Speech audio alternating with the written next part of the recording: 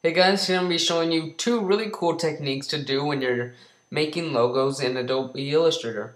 So I'm using CS 5.1 here, and the two techniques I'm going to show you are how to make a cool contour kind of effect where it kind of gives it a bulge to it, and as well as a highlight effect that you probably notice on every really nice made logo, and it gives it a really professional, nice look to it. So what we're going to do is start off by going to our text tool, and you choose any font you want. And for this tutorial, I like to use brush script. So I'm going to go to brush script here and go by start typing. So I'm going to do just text for this tutorial. And then to keep it into proportion when you expand it, hold shift and then drag it to the middle of your artboard. And next we're going to convert this to a shape instead of just raw text, because it's really not a good idea to work with just text in Adobe Illustrator. It's better to work with pure shapes.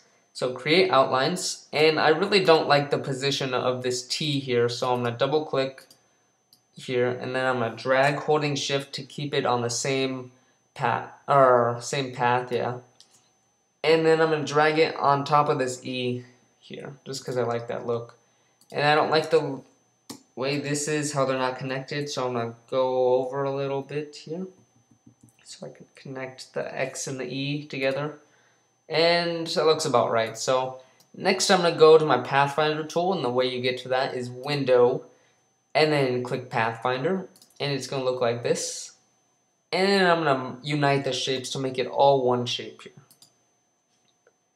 And then next, I'm going to do a little shortcut, Command 8, which makes a compound path. It's a hotkey, Command 8, or Control 8 if you're using a PC.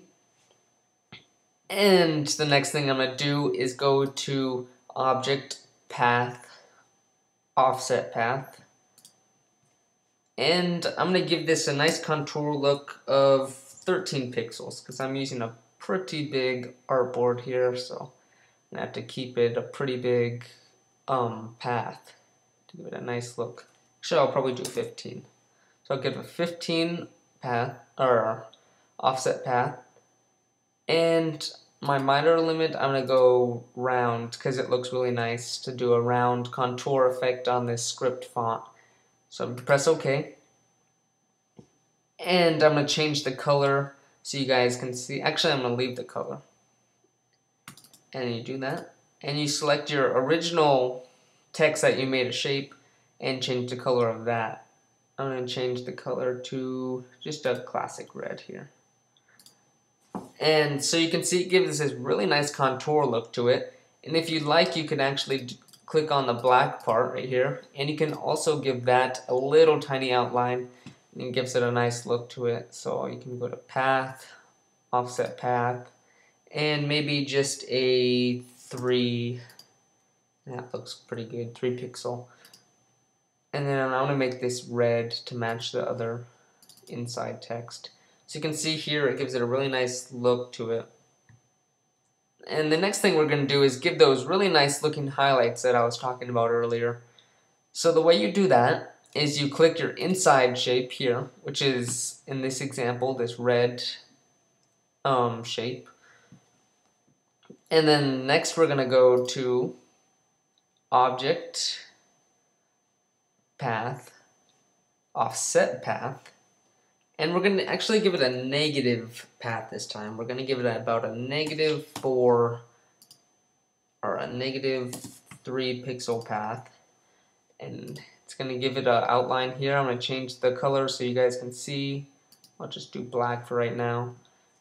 And then after that, we're going to duplicate this black one, and we're going to drag it down to a 45-degree angle, about 3 pixels on the Y and X axis. And after that, we're going to send it, just this one that we just duplicated, to the back. So we're going to go Command Shift left bracket to send to the back. And then we're gonna select our other inside black one right here. And then we're gonna go to Pathfinder again and do minus back to give us that really nice highlight kind of feel. As you can see, it kind of gives it a highlight bevel kind of feel here. So I'll show you what that looks like. And what I like to do is I like to grab that and change it to just a little bit darker color than we're working with. So I'm working in CMYK, so I'm going to turn up the K a bit. And you can see it kind of gives it a really nice look and feel. And if you don't like this red outline here, you can get rid of that. And with just the black contour outline here, it looks really, really nice. And I like the way that looks, so I'm going to leave it like that. So if you guys like this tutorial, please comment, rate, and subscribe for more videos like this one. And let me know which kind of tutorial you'd like to see next. And if this was helpful, thumbs up. Thanks.